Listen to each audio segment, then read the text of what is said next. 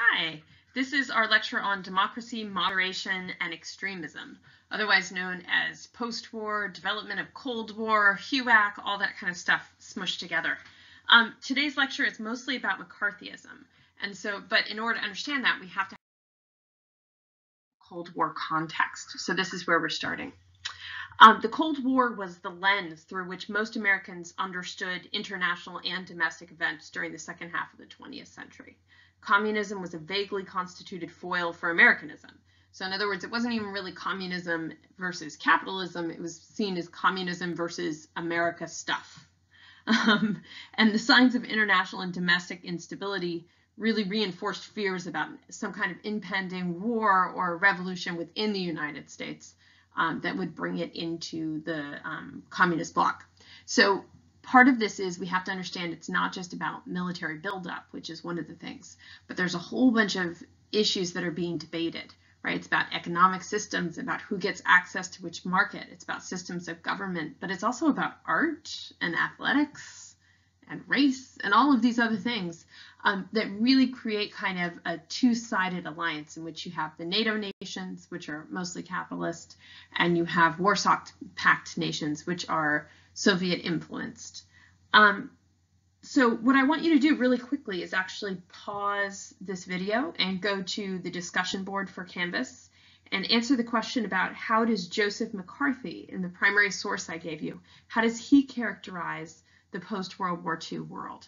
For him, this idea of Cold War rivalry, what does it consist of and what is it like to live in it? So please pause and answer the question on the discussion board now.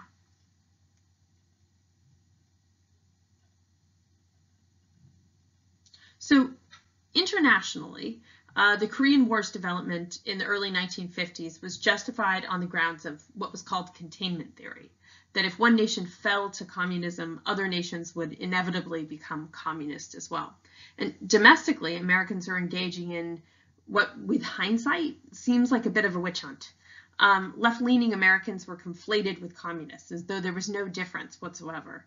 And a small and struggling communist party in the United States was conflated with an international behemoth of the USSR.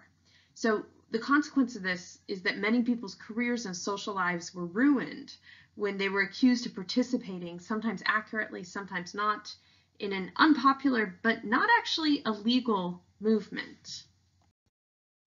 So the place where this really came to a head was the House on Un-American Activities Committee, which most people just called HUAC. So you might want to try that one out. It embodied a lot of the widespread impulse and animosity and acted with relative impunity under President Truman's executive order to uproot federal employees with disloyal affiliations. There were several problems, however, with the logic underpinning the ensuing movement. Namely this: not all the people who got accused were actually communist. Not all communists were actually pro-Soviet. And American communists who were pro-Soviet actually had pretty darn weak communication with the Soviet Union. But nonetheless, you should know what kind of things HUAC was on the lookout for and why, however well or poorly it understood the problem at hand, it became such a powerful force. So please read this slide carefully and go ahead and pause the slideshow until you can do that.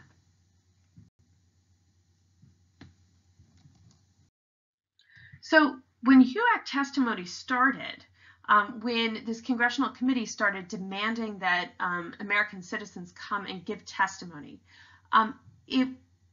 Americans in the 1950s widely endorsed this kind of impulse wherein belonging to an organization like a union or a defense league or a civil rights group or a charity, or having once done so sometime in the past, could render a person ineligible for employment. The idea here, the logic, was that these were all organizations that highlighted problems internally in the United States, right? They pointed to ways in which there was a lack of democracy, or wherein there was poverty, or these various kinds of problems. And that by pointing out these problems, the organizations were seen by non-sympathizers as people who were trying to make the United States look bad internationally, an act that could only be done if they were communist in their origin. So the idea is that, civil rights groups, for example, must have been communist because they pointed out things that were embarrassing to the US, and the only reason they would want to embarrass the United States was in order to empower the Soviet Union in comparison. This was not the best logic ever, but this was very persuasive to a lot of people. So FBI Director J. Edgar Hoover and Attorney General Tom Clark both argued that communism was widespread and that there was more than one communist for every 2,000 Americans. They routinely argued that homosexuals were particularly likely to become Soviet spies because they could be so easily blackmailed.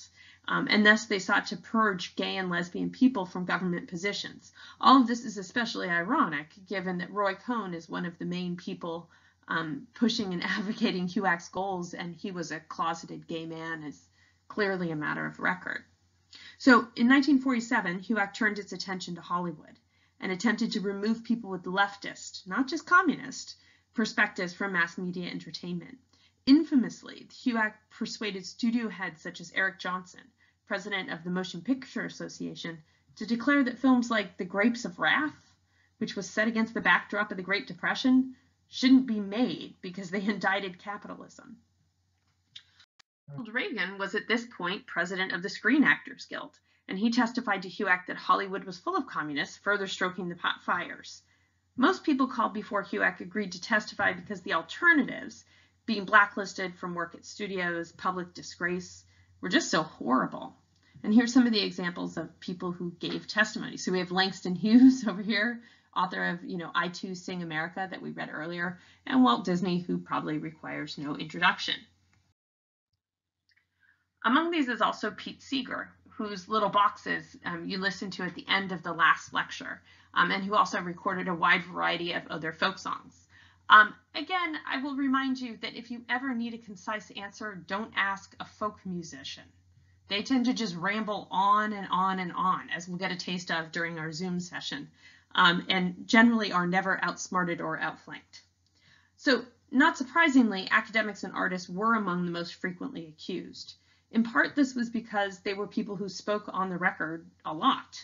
In part, it was because they were from fields wherein one's politics were traditionally granted a lot of latitude if you had enough talent, and hence fields that attracted a lot of people with provocative ideas and encouraged them to become provocative. People such as, for example, Paul Robeson.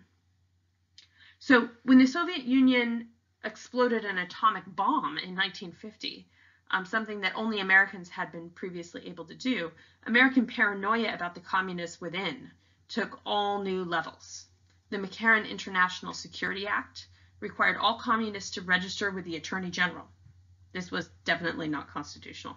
Senator Joseph McCarthy, who was a Republican from Wisconsin, made an otherwise unremarkable career on the basis of his assertions that he had lists of names of communists with government positions, including the State Department. So right now, what I'd like you to do is, again, take a little pause. I'd like you to go and look at the second discussion question on Joseph McCarthy. And he has a really interesting way of explaining who he is targeting, right? He keeps targeting people who have, quote, phony British accents, or have had the finest homes or the finest education. And he really seems to have an axe to grind in there. So what I want you to do is reread the primary source that is put out there, the speech from McCarthy, and then go ahead and answer that question before you continue with the video. So please pause now.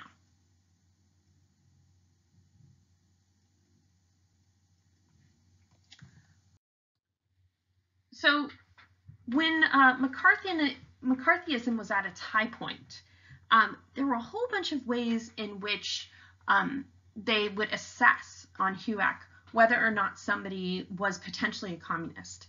And as you start looking at this list, one of the interesting things about it is that it really suggests a wide variety of things that we normally kind of take for granted. Like you look at the third one, receiving funding from an organization interested in international peace. I think all of us would happily accept that grant, because free money for what you already want to do with your art or your intellect is always appealing, and international peace doesn't necessarily seem super sketchy. And yet, just doing something along those lines could be seen as incriminating when read with such intentions by HUAC. There's also a list of kind of the questions that we can pull out of the historical record. what sort of questions HUAC answered that were, arguably almost impossible to answer. If you get, have you ever been a believer in socialism? How do you answer that question without first knowing what the person means by socialism, right? Have you ever been to the Soviet Union?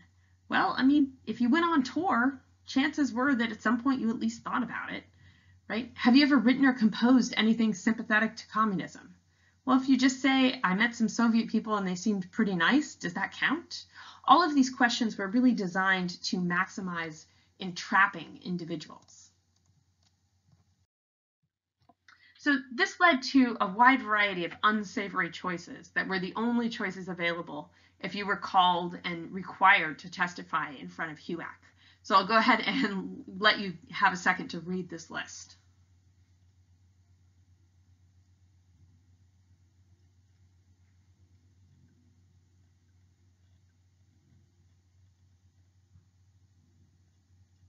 So after you finish reading this list, I'd really like you to pause the video and then go again to Canvas into the discussion section and provide some answer to the first question about the post office clerk and how he responds to his situation.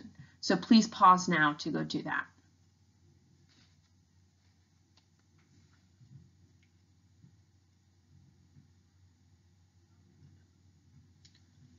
So McCarthyism eventually just burned out.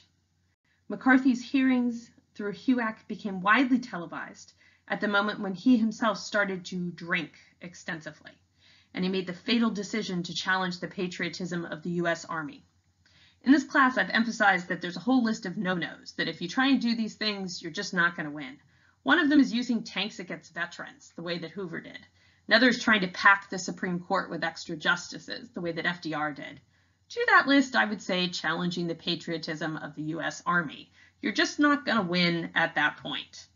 So some historians have argued that McCarthy actually ruined a perfectly good cause. In other words, the rivalry between capitalist and communist nations was real, but the disputes about domestic communism clouded the issue, and HUAC's hearings eventually became obviously irrelevant in ways that undermined Americans' understanding of the scale of the threat internationally.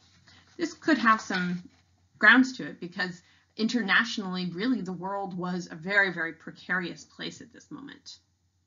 So after listening to this, I want to remind you about upcoming discussion that we have coming on Zoom and ask you to download two things that are in the files area. One is a selection of pieces related to a section of testimony from various people, including Reagan and Pete Seeger and Paul Robeson.